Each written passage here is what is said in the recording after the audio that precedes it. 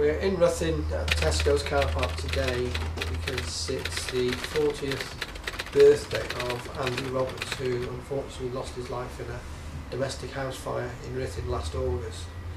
I've been very fortunate that we've had the support of the family in promoting the Don't Drink and Cook campaign, which we've launched today, and they've been giving the advice and experience of the tragic loss last year to both BBC and HTV.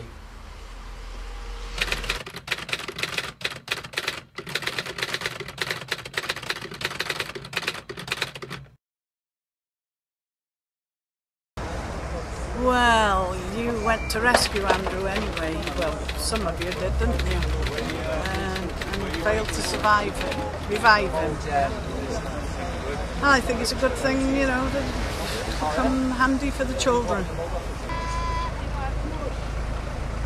It's Andrew!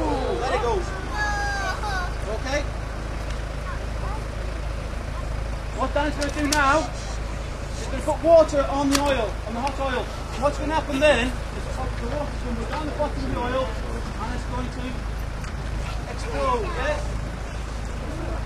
Okay, Danny, be careful, you'll see.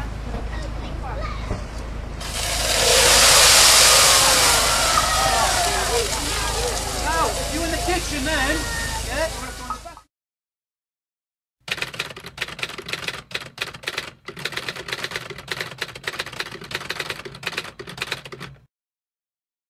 Well, they don't, but I'm hoping this will, yes. I'm just hoping that it will get across, you know, because I lost my son and never have him again. It's terrible.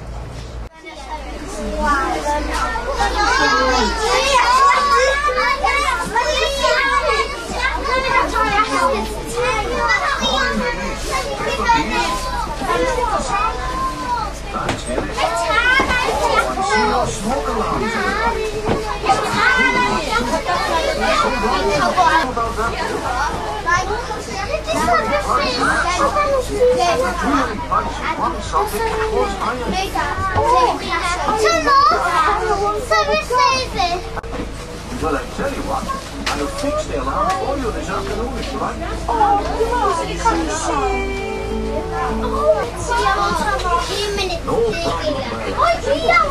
Just needs a couple of screws, that's all. There we are.